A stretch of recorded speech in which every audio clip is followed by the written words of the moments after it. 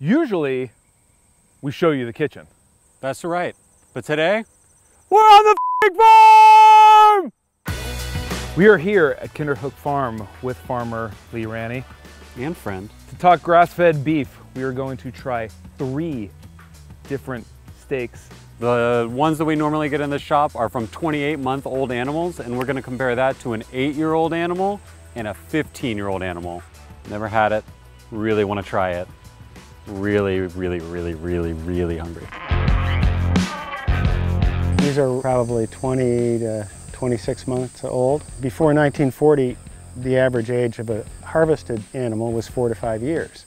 Now it's 12 to 15 months. Grain and feedlots have just totally changed the system. For us with grass, because they grow so much slower, it takes between 22 and 36 months. If the animals are generally gonna be about 26 to 30 months, how do you end up with a bunch of animals a lot older than that? So each year we have about 100 to 120 calves. Those mothers, if they're healthy and productive, will stay with us for between 8 and 12 years. Because of the aftershocks of the mad cow epidemic, no animal over 30 months can leave the slaughterhouse with the spine intact, because that's the place they're most worried about mad cow disease, even though there hasn't been any. But it's a challenge to get a whole beef that is missing its entire spine, because it's something that they need to do on the kill floor, which is basically a finesse cut with a chainsaw. Processors don't like it. So the perceived value of it goes down once it's over 30 months. In an industrial system, what happens to the older animals?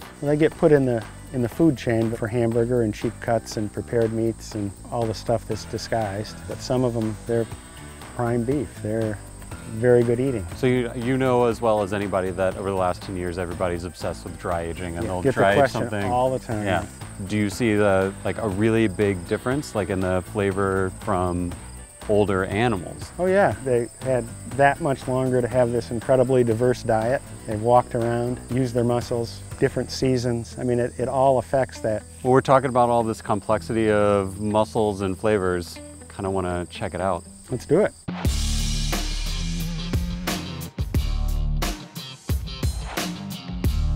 We don't have the bone on the 15, but they did do a very nice job of taking it off on the 8. It still looks like a great steak.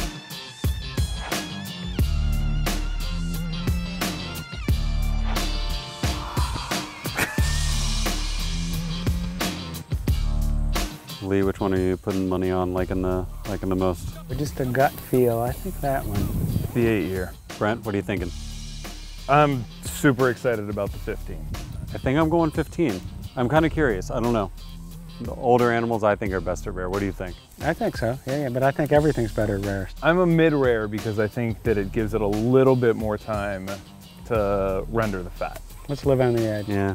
And the yellow fat on that really old steak is just something else. Want to wait the longest 5 minutes of your life? Let these rest? If you've never had a grass-fed steak before, one of the first things you definitely notice is the meat and the fat are much less sweet. I guess before that would even be, you're gonna see like a little bit less fat on the cap. I don't think it's as greasy, and the fat tastes good, but it doesn't grease you up. I'm gonna get us started on 28 months. So this is beef that we get every week at the shop. This is kind of our control. We know this steak, we've had it before. We know it's great. The end here. It's clean, tender. It's really good. It's excellent quality. This is our baseline. Yeah. We're pretty freaking lucky. Also a huge difference that you can even see between these 3 steaks is the pigment that the fat does pick up. The yellower the fat is, you can tell the older the animal is. Carotene, yeah. And man, that yellow fat packs a punch. Really, really, really does. It's something a lot of our customers always say is like, oh, you can taste the grass. You can taste like the minerality of like whatever is going through the soil is getting into the animal. Like it's really there. I'm getting excited. Now we get into the stuff that we don't really ever get to try. Let alone back to back, side to side. Right. This is my guy. That's an ambitious piece. Woo. Yeah. He's an ambitious guy. Okay, I'm going with Ben's.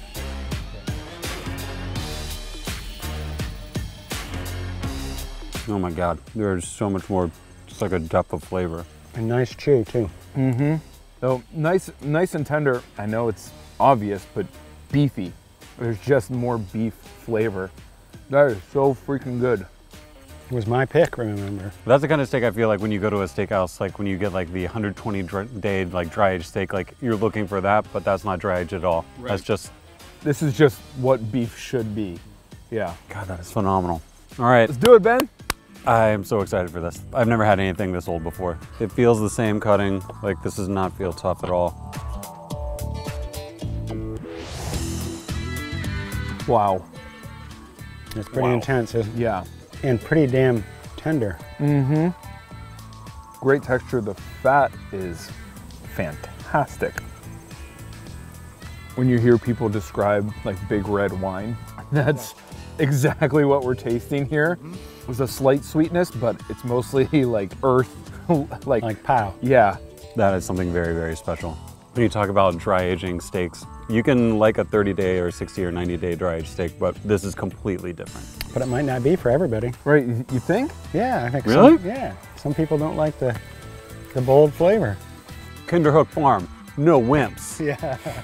Yeah. The standard is fantastic. Can't get it wrong, but this is so unlike any other steak that you can buy. This thing is taken up like camp.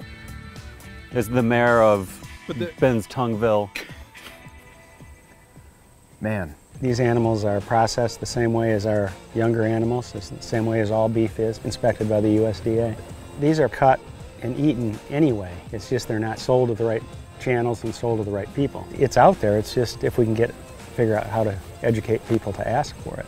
These two are super special, and I feel like they belong in a menu, like in the middle, in their own box, with a higher price tag, just because it's special. It has a story. The flavor and the texture really stand up to it. I can't remember the last time I had anything like this, and it really pays off. It's actually better. And no one's taking advantage of it, and someone really should, because this is really exceptional. Thanks for taking the time. Yep. This is my pleasure. The best way to spend an afternoon. It is the best. Thanks so much for watching for another episode of Primetime. Click here. Or here. One of the two. Walk with me. Let us look at the ingredients with which we can choose from. Do you want to do kind of touch football teams, like you choose one, I choose one?